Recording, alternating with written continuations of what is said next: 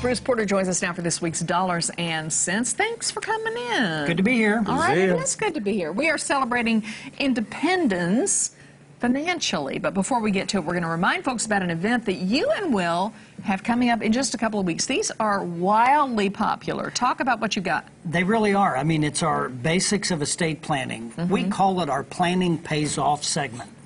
And so Will comes in, we do a very short presentation on just understanding the basics. Why do people not plan?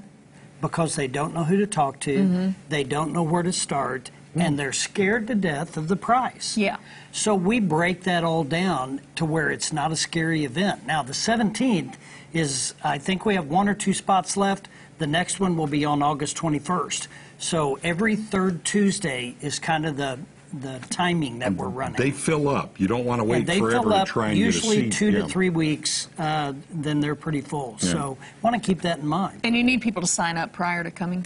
Absolutely. If they do, they'll enjoy it. It's short, it's not complicated, and we can go from there. All right, that's good. Yeah, if you think it costs money, you're worried about doing that now, wait until you don't plan. Really? Then it's going to be a real problem down the road. Okay, now we're going to talk about that financial independence that we should be celebrating right now. Well, financial, you know, it's a great week to celebrate independence. Why not celebrate some financial independence? You know, financial independence typically means having enough income to live the rest of your life in retirement, have it pay your bills without having to work full time. That's the independence. That's the independent side. You can do what you want. Now notice, I didn't say money. It's not if I've got this big bucket of money and I'm ready to retire, I'm going to be perfectly fine. Because if you spend it too quick, if you don't have a plan, you run out of money, then what kind of shape are you in? Everything You're changes. no longer independent, that's for sure. Sustainable income is one of the most important things that people don't spend enough time trying to figure out. What's my budget in retirement? How much income will I need to leverage out of the money that I have saved in my investment plan? Your investment plan is the catalyst that you use to build this bucket of money that you can turn the tap on and let it start flowing out to you in retirement, right? Investment planning, the main objective of investment planning is growth, period. It's all about growth, dollar cost averaging, building shares. The markets are down, keep putting money in. You buy more shares when the market is down than when you do when the market is up, right? Yes. Kind of a common sense approach. Now, you get to this age of retirement. Now, that might be 55 years old for some, it might be 70 for some, but you get to the point to where I want to be voluntarily unemployed, I choose to not go to work, but I've got to make sure that that investment plan has built up enough money to where now I can start drawing that sustainable income. Now, what's important about a retirement plan?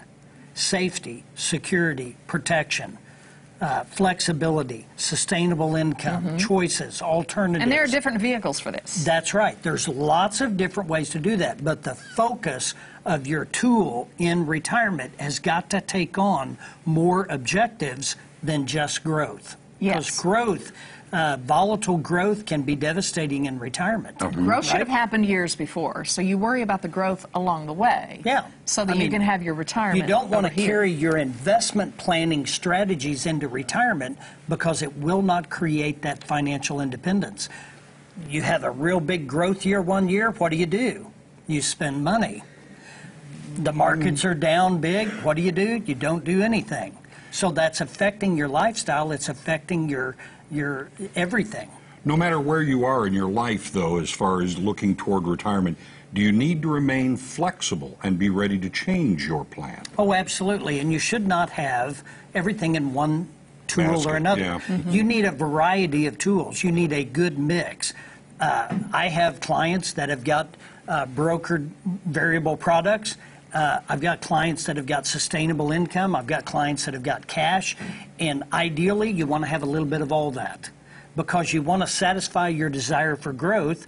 You want to be a little bit of a risk taker with a little bit. That's fine. Just don't use your life savings to gamble with, right? Right. Right. We wouldn't do that at Vegas.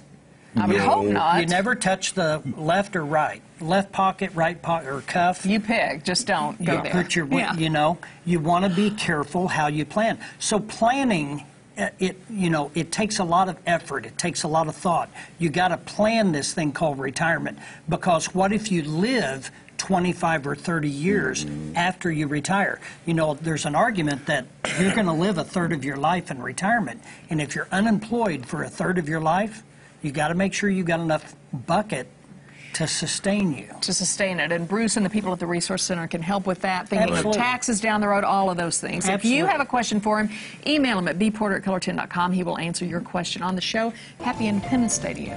You too, be careful, be safe, have fun. Stick around. The Answer to Our Travel Tidbit is up next. Ozarks Live. We'll be right back.